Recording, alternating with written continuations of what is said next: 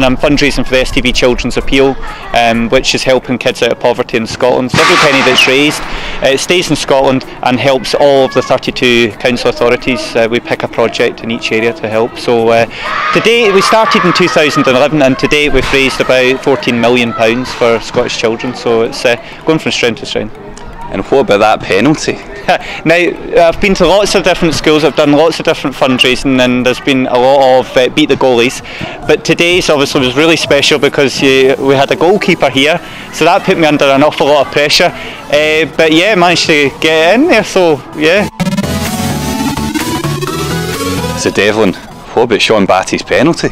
I didn't expect it from him. I think he's always got, if he wants to quit being a weather forecaster, can be a footballer any day, but nah, I think what he was here for was let the kids raise a lot of money, and that's what it was all about, to be fair.